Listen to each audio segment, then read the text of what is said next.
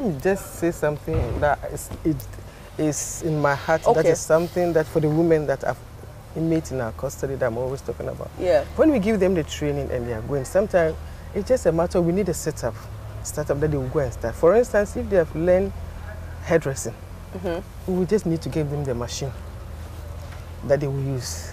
And then maybe a little capital they will add. And then we'll just go and start. Okay. If they are doing the hairdressing. So I'm appealing to the officers. You can go to the female station, talk to them. When they are about to go, you have trained them.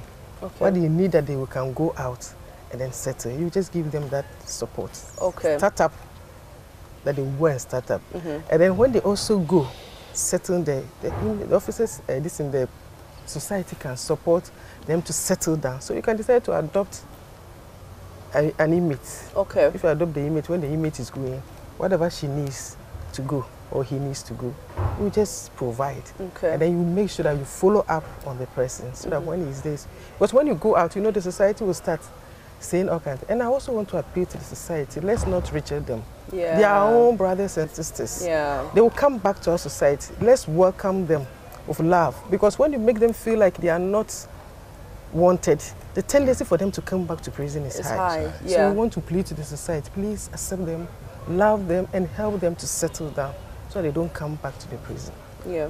Yes, and to add to what my madam has said, I think our doors are still open for donations. Ghanaians are really doing well.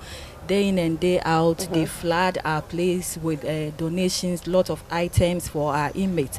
And because today being International Women's Day and our focus on female inmates, I think we will need more of these things, especially sanitary pads to cater for their menstrual needs. So we need a lot of these donations. Already we have been receiving some from faith-based organizations. They are doing really well.